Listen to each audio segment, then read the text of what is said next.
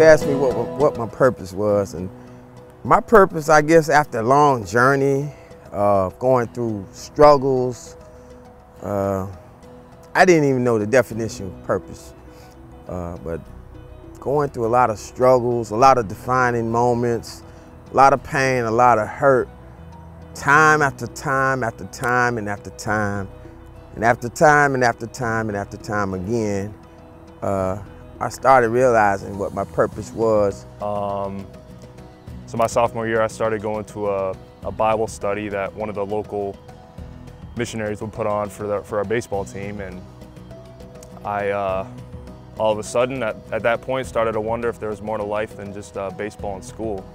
That everything I'd worked for and lived for was meaningless. At age 50, I found myself alone. My wealth taken away, my family, and I realized at that time that everything I had worked for just didn't mean anything. And God showed me that there's a higher purpose in life. Ooh, yeah, it's very simple. You know, I'm a being, we're all beings created by God. We have no right to boast about anything that we can do. All of our gifts are given to us by the Lord. And you know, it's easy to relate to as a baseball player, because not everyone can do what I could do on the baseball field, and that was just it was a gift from God. There's nothing I did to earn it. It was just a simple blessing from the Lord that He put in my life to glorify Him, and it was my purpose in life, and still is my purpose in life, to use the gifts He has given me for His glory. I definitely know that God has a purpose for my life.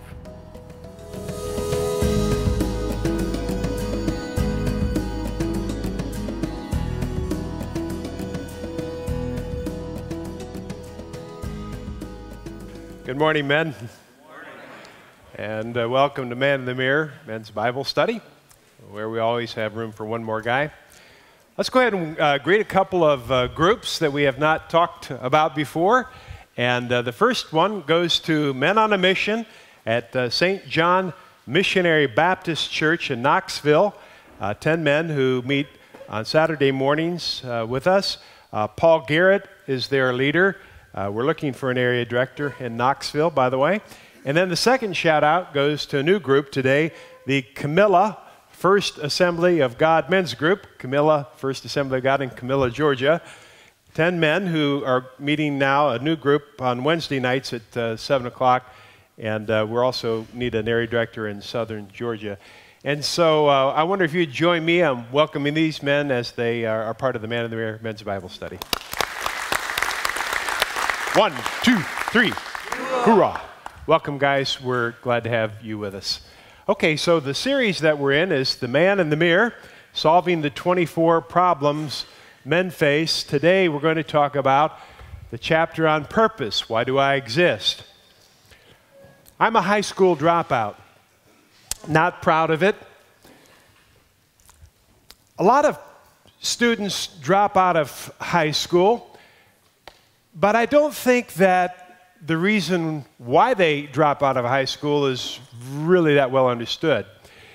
It's usually not because students are lazy or apathetic or losers, but it's more what happened in my case. So somewhere around the middle of my 10th grade year, about the time that our family dropped out of church, I began to become frustrated with all of the diversity that was taught in my high school. You go to biology class and they would tell me what the slime that I had evolved out of, and then you would go to English literature class and they would talk about the world of literature, and then you go to geography class and they would discuss the crust of the earth and the stuff it was made of. And where I went to high school, nobody ever tried to bring a unity to all of that diversity. And so I couldn't see any purpose to life. I couldn't see how it fit together. And so by the time I was a senior, I only needed 12th grade English to graduate. So in my boredom, I signed up for DE and worked half a day and went to school half a day. And by the middle of my senior year, by January, that got to be too much, and I quit. And so I wanted to have, the driving force for my life all through high school was I wanted my life to count. I wanted there to be a purpose for my life, but I couldn't see any purpose. I couldn't see any reason for existence. And so in utter despair, I just dropped out. Now, different people, different men drop out at different ages. I dropped out at 18, but I also meet men who drop out at 28. I've met men who dropped out at 35. I've met men who dropped out at 42, at 50, nice round number. I've met more men who have dropped out at the age of 55 and older by far than all of the others combined. Because men often, and this is the thesis for the chapter in the Man in the Mirror, and by the way, it was the original thesis too, and the thesis is that most men do not know God's purpose for their life, or their purpose is too small. And so today, what I want us to do is look at this topic, and the message is really especially for the man who maybe has never known God's purpose for his life, or maybe he's confused about what that purpose is.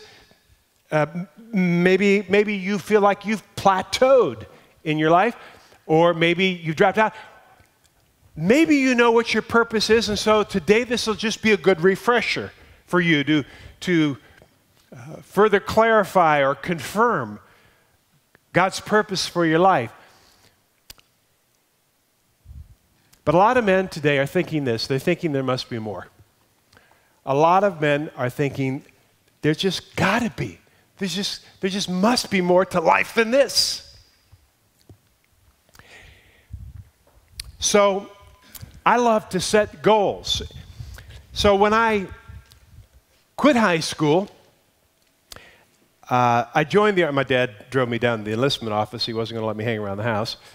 And so I got to Fort Bragg, North Carolina, and I took the GED test, and they had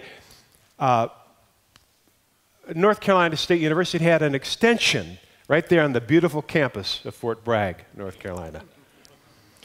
So I started taking classes, looking for a purpose. And I remember in an English lit class, studying for an examination, reading Shakespeare, Hamlet to be specific, and I ran across this line of verse. This above all, to thine own self be true, and it must follow as the night the day. Thou canst not then be false to any man. And I remember thinking, Eureka, this is it. This is the most noble thought that I've ever heard uttered in my life. I'm going to adopt this as my credo. I'm going to build the purpose of my life, my existence around this. I'm going to try to do the right thing by every person I meet every day. And on that day, I became a moralist. That became the purpose of my life, to be a moralist. But I quickly began to meet, anytime you join a new group, like the Chamber of Commerce or the Rotary Club, you begin to meet the other members. And so I began to meet the other moralists in the world. And I quickly realized that all moralists basically have one thing in common. None of them have any money. And so I decided that I would also become a materialist and try to make some real money, and without giving up being a moralist. And so my purpose then became a little bit of an adaptation. I became a moral materialist. Or maybe a material moralist.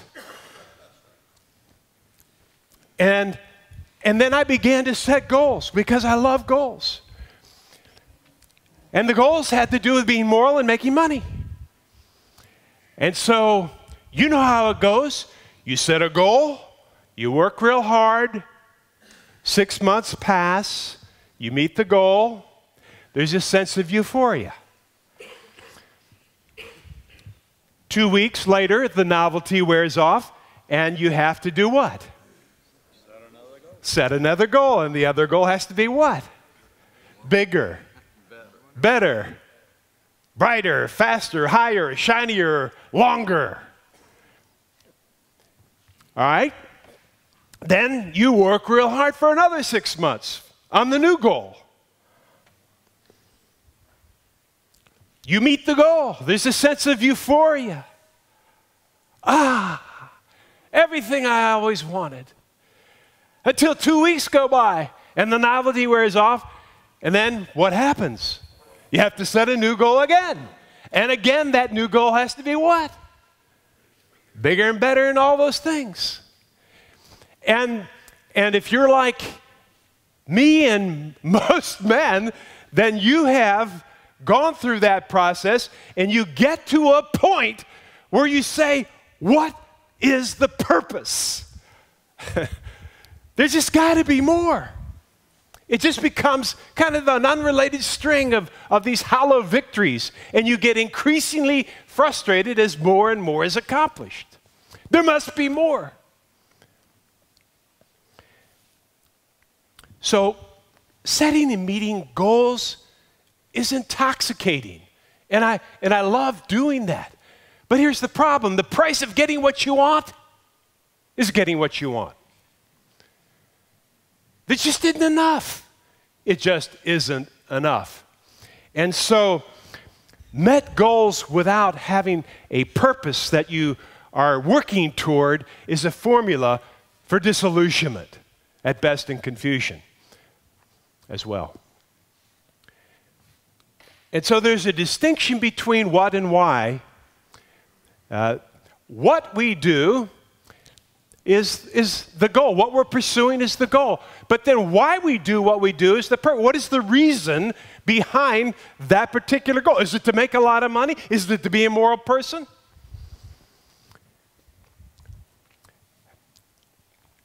What I have discovered, and most of you have discovered, and I hopefully all of us will live by the understanding that purposes that are not linked to God and why God created us are doomed to be disillusioning and not satisfying. And so,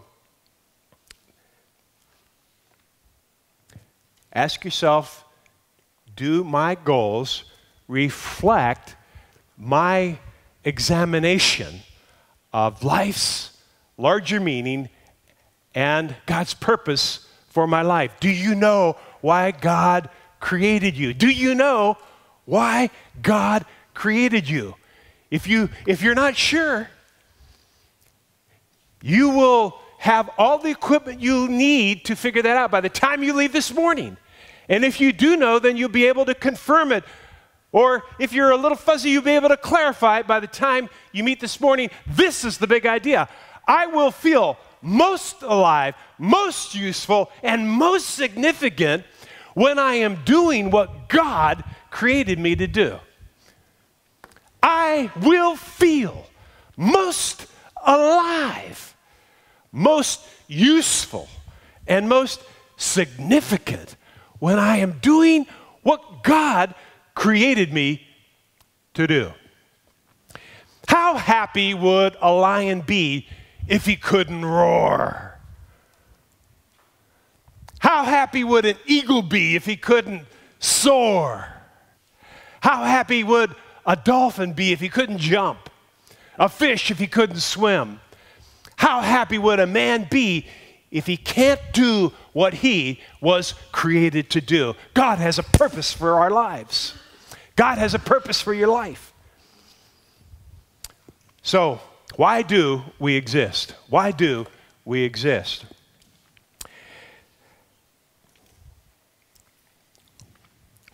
there was a time when I thought that my purpose in life, the reason that I existed, was to become financially independent.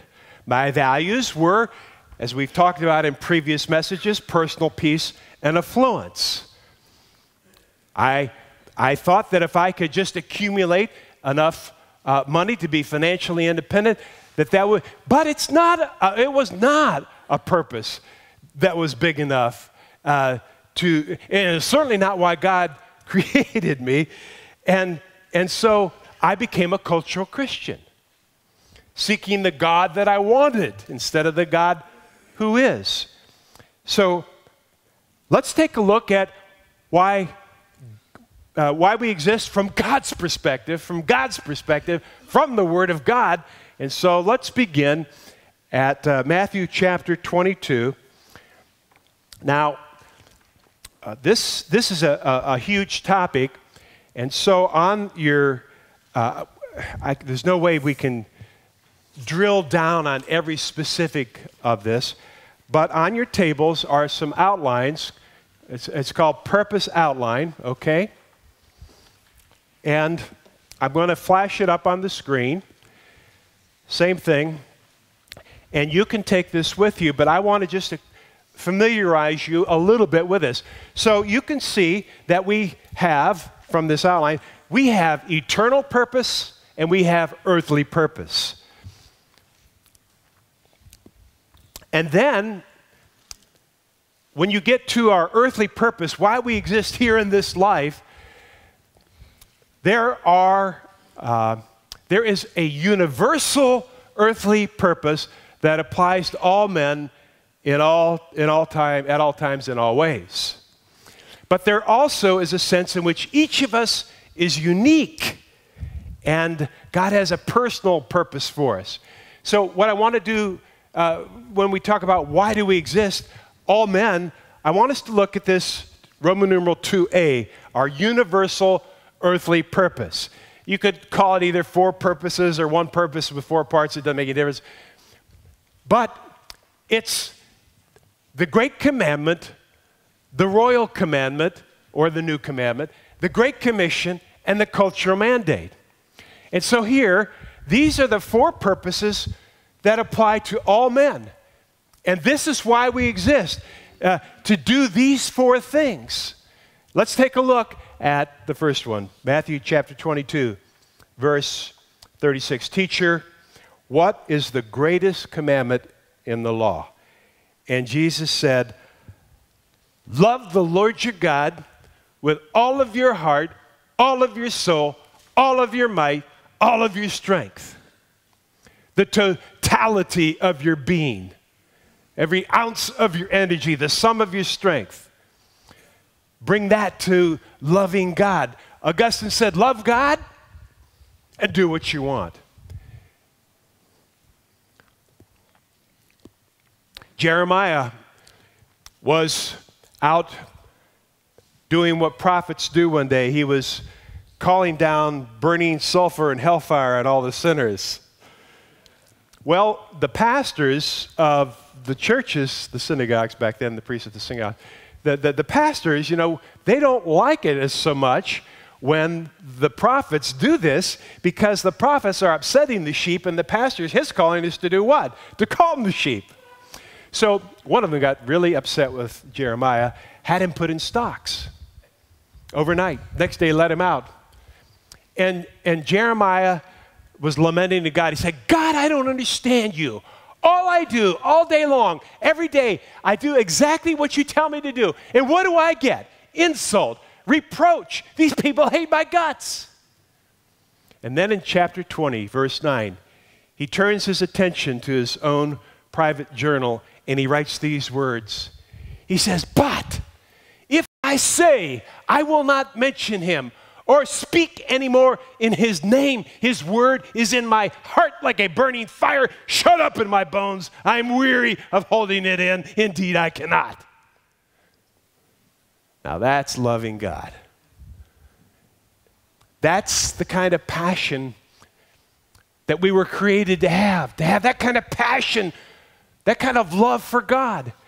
Secondly, to love one another. John chapter, it says right here at the end of the Matthew passage, love your neighbor as yourself. And then Jesus said in John 13, 34 and 5, he said, a new command I give you.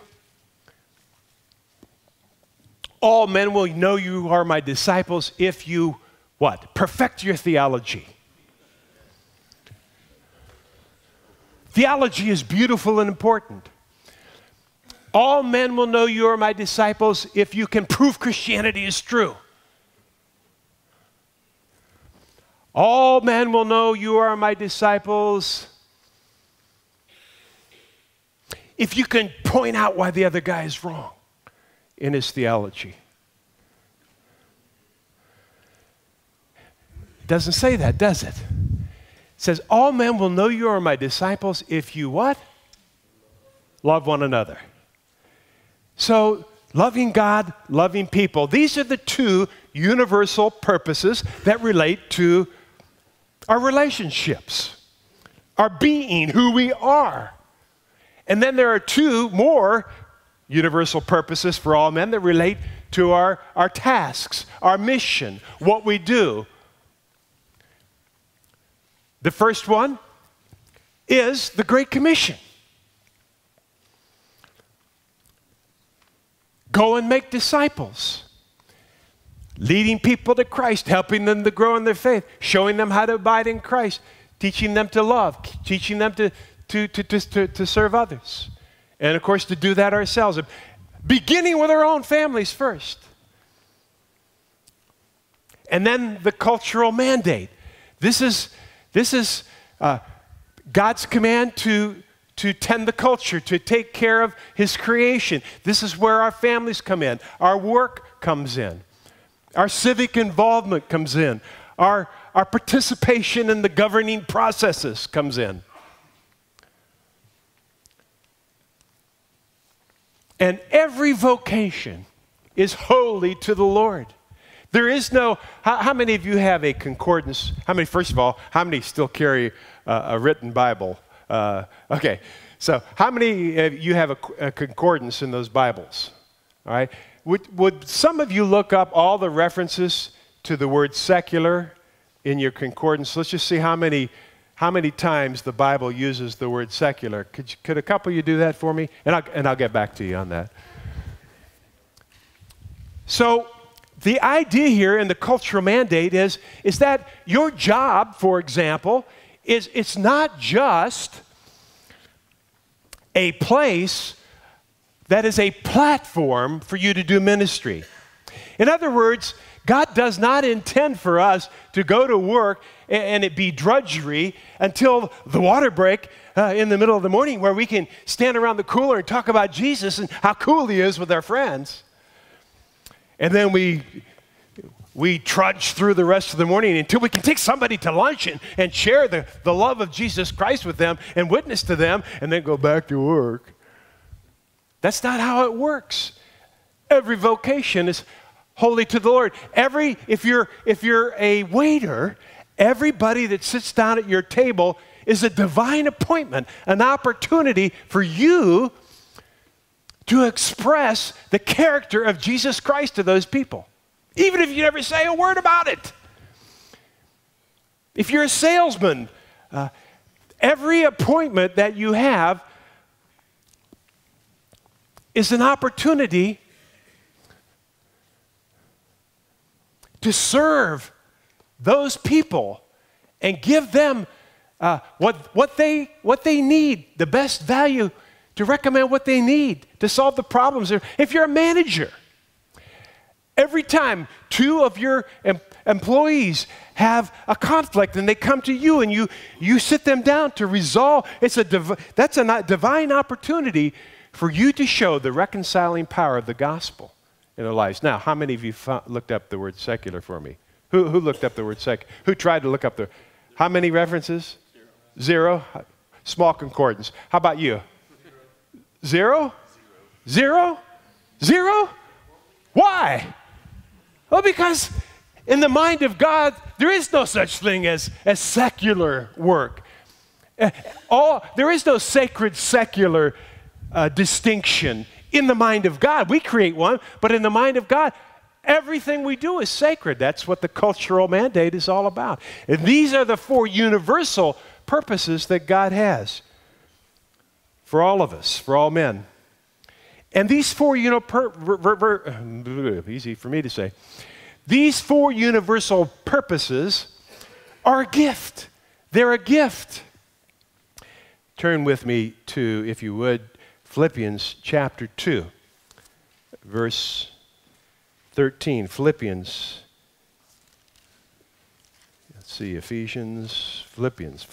chapter 2, verse 13. God has a purpose for your life. He's created you to do things, and the things that He has created you to do are a gift to us. Philippians 2:13. For it is God who works in you both to will and to do. He gives us the desire and the power both to will and to do of His what? Good purpose. He has a purpose for your life, and He's working in you to give you the desire and the power to do the good purpose. And these are the 4 universal purposes, or the 4 parts of the universal purpose that He has for us. It's what He's created us to do. And I will feel most alive, most useful, and most significant when I am doing what I was created to do. Now, that's why we exist in general. Why do you exist? Why do you exist? There's also, as I said, a sense and this is written down on that purpose outline, there's also a sense in which each man is unique. And God takes these 4 universals and He combines and particularizes them to each person so that there is a particular way that you can express loving God, loving people, Great Commission, and the culture mandate. And that is your personal life purpose. The way that God has majestically, He set you in a certain time and a place. He's let you live during a certain era. He's made you of a certain mental acuity, a certain physical form, a certain amount of aptitudes and abilities. You've gone to school and you have these acquired competencies. He's given you spiritual gifts. He has a calling on your life. All of these things are a collage of your personal life purpose. Why you exist, your reason for being. And a man can do nothing better than to wrestle with what God's purpose is for his life. Now, an excellent way to do that is for you to have a written life purpose statement that would be based on a text of Scripture that speaks deeply into that little tortured chamber in your soul where you're wondering, what is my purpose? And so also on your tables is a worksheet for developing a written life purpose statement.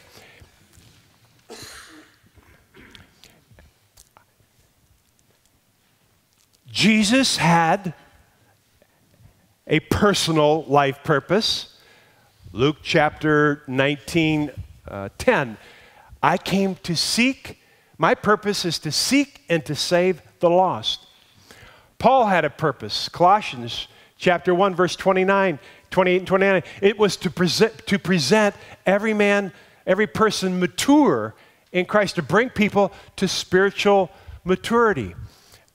I've had a couple of life purposes. My first one was based on Philippians 3:10. I want to know Christ and the power of His resurrection and the fellowship of sharing in His suffering. I was just at a time in my life where that was what I needed. I needed to know, I had sought the God that I wanted for so long. I needed to know the God who is. And so that was my life purpose. And just to show you how life purposes can change, not short-term life goals, but over longer horizons, maybe 10 years or 20 years, life purpose, your life purpose can change. You might have already fulfilled one of your life purposes, and you might be in a parenthesis. You might think you're stuck, but you might actually just be on the blank page between chapters in your life, and you just need to wait on God to reveal the next level of purpose for your life. So, because I have these migraine headaches, and which are now under control with medication, but there was a point in my life when I was living on 2 verses. I've talked about this here. When you get to your own personal testimony, I think I read Spurgeon, I can't remember how many times, but he said he gave his personal testimony, 50 times at his church over the course of his career. And so this is part of my story, but it's a big part of my story because my purpose for the last, in the same month we started this Bible study, I changed my life purpose based on 1 Peter 4:1 and 2. Now, therefore, he who suffers in his body is done with sin. You can look up the full verse. But he says he will not spend the rest of his earthly life chasing after evil human desires, but rather for the will of God. And it just dawned on me one day, suffering is a gift. Suffering has been God's gift to me. He who suffers in his body is done with sin. As a result, he will not spend the rest of his earthly life chasing after evil human desires, but rather for the will of God. And so I wrote in the front of my Bible, in the month we started this Bible study, I will spend the rest of my earthly life for the will of God. That's my life purpose.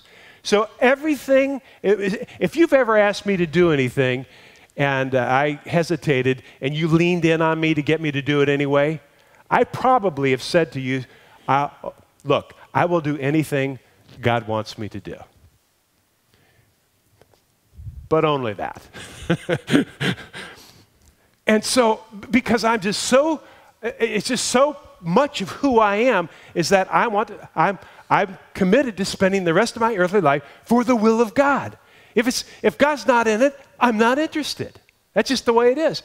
And of course, the reason I got to that place is because I've done it so much the other way, you see, seeking the God that I wanted. And so the message for you would be to come to that place where you have your own personal gyroscope, your own personal compass, a written statement, hopefully, preferably based on a scripture text that takes those 4 universal purposes and just sort of combines them and distills them all down to this pithy statement of your personal life purpose. Understanding and living out God's purpose is how we satisfy our need to be significant. Big idea. I'm going to feel most alive, useful, and significant when I am doing what God created me to do. Do you know what God has created you to do? I trust that most of you do, but I'm guessing that out of the men, all the men that will hear this message, that there are many who are confused, either because they've never known their purpose, or they had a purpose once and now they've plateaued, or you know your purpose and you decided to be a dropout. It's time to drop back in. Let's pray. Our dearest Father, we come to you humbly. There is no way that we can ever be alive and useful and significant until we know what it is that you have created us to do, why we exist, what our purpose is in life. And Lord, not just in the universal way, but we have to know that, but also in the personal and specific way, the personal life purpose that you have for each of us. So whether these men this morning, some of them have been confirmed in their life purpose, some of them have clarified their life purpose, some of them realize they need to work on this more carefully. Some of us now understand why we've been so frustrated meeting goals, because it hasn't been connected to a purpose, to a why. And so, Lord, whatever the case may be, I pray that you would superintend your gospel, your grace to each of these men, and lead them to a clear understanding of what their purpose is, why they exist, and give them then the joy of being alive and useful and feeling significant. We ask this in your name. Amen.